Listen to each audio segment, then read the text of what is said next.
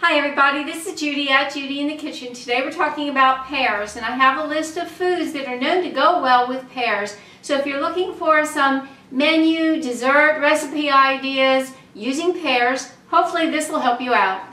In the protein category, that does include legumes, nuts, and seeds. We've got beef, chestnuts, chicken, duck, nuts of all types, but especially almonds, hazelnuts, pecans, pistachios, and walnuts, and then there's pork and turkey. In the way of vegetables that go well with pears, there's arugula, cabbage, and that's all types of cabbage, celery, chives, endive, fennel, ginger, greens. We're talking about all types of greens here, the bitter greens and also salad greens. Lettuces included there.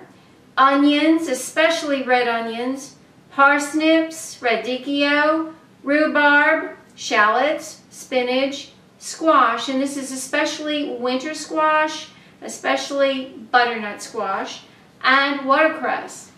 In the way of other fruits that go well with pears, there's apples, and this includes fresh apples as well as apple cider and apple juice, bananas, blackberries, cherries, and that includes dried cherries as well as fresh cherries, citrus fruits of all types, cranberries, currants, dates, dried fruits, figs, grapefruit, lemons, limes, oranges, passion fruit, persimmons, pineapple, plums, especially dried, pomegranates, quinces, raisins, and raspberries.